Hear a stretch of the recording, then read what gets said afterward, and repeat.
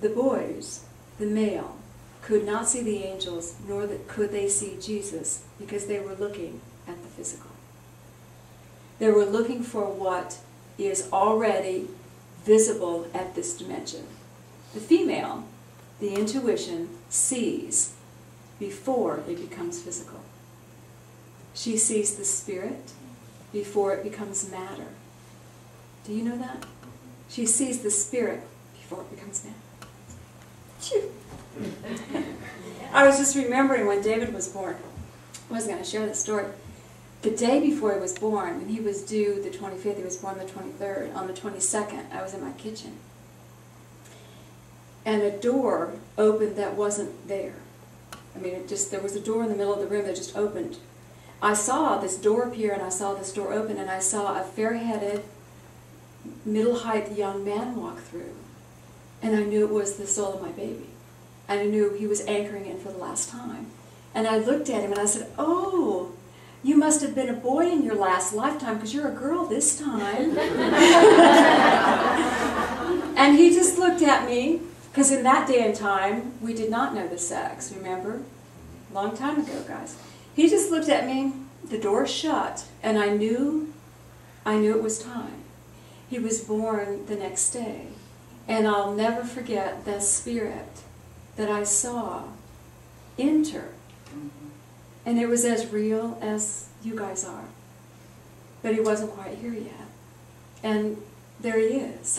And I will also add, the minute I looked at him, and they said as a boy, girl, did not matter. You just, it's your child. You know, boy was perfect. I'm glad I had a boy. So, the female intuition sees before matter becomes physical.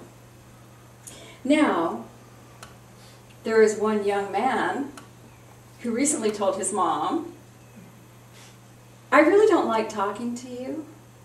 I said, "Why?" I won't tell you who it is. Yeah. Good job.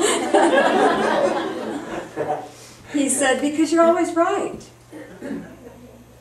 And I thought, in my mind, as a girl, as a female, as wanting to live in the intuitive world, boy, I would love to talk to someone who was always right. But in our world, we're not taught to do that. We're taught to do. I want to do. I don't want to know. I want to try myself.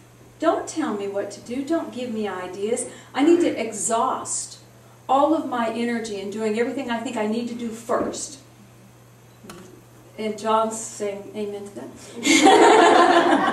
I need to exhaust my energy before I seek guidance.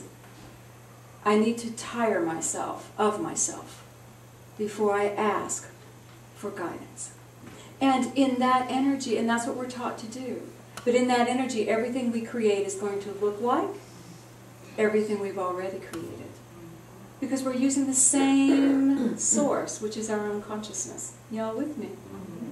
Intuition allows us to see before it becomes physical. It allows us to tap in and touch before it becomes. And then guidance comes with that. You need to turn this way. You need to turn that way. Think about this. You see? And then choices become more full-bodied, not based on the outer, but based on what's within. All right. They said, if you are not open to intuition outside yourself, you're really not open to intuition inside yourself either.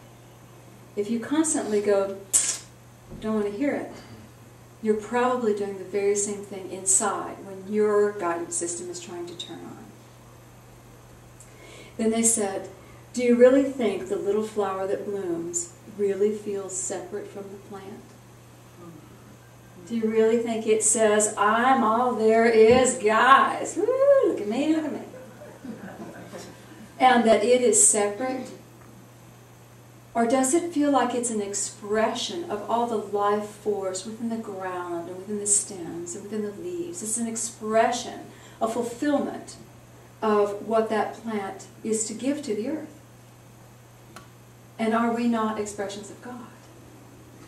we're connected to this beautiful God energy, and as we as individuals express, we shouldn't feel separate. We should feel one with this beautiful force that's moving through us, so we become the flower or the tomato that we're supposed to become, but not separate.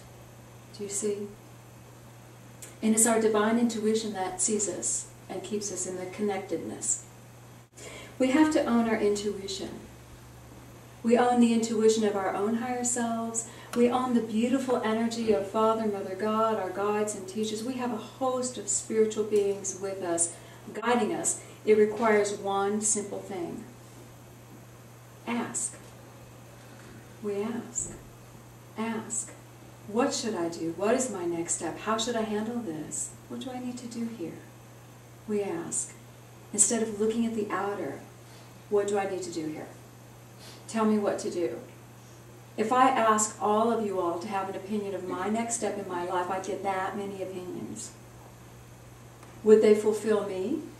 No. And you're probably guessing at your best anyway. You don't know. Do you see? But we go within and we stay connected with the divine intelligence that is flowing through the core of my life so that I can become greater. Beautiful energy of divine love from our Father, Mother, from our higher selves. All right. Matter